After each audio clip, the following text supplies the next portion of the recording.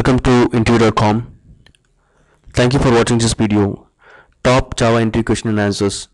What is class.for.name does? How it is useful when you write the code. Class.forName, it loads the class into the class loader.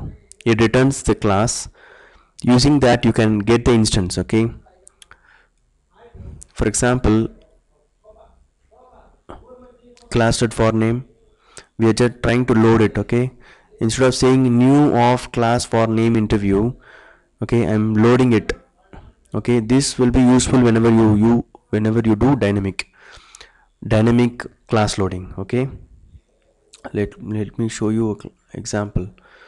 See, instead of doing new of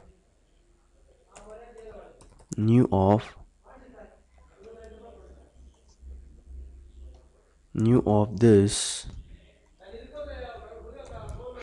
instead of doing this, I'm just loading the class dynamically, and using this object I am calling this. Okay, calling this method.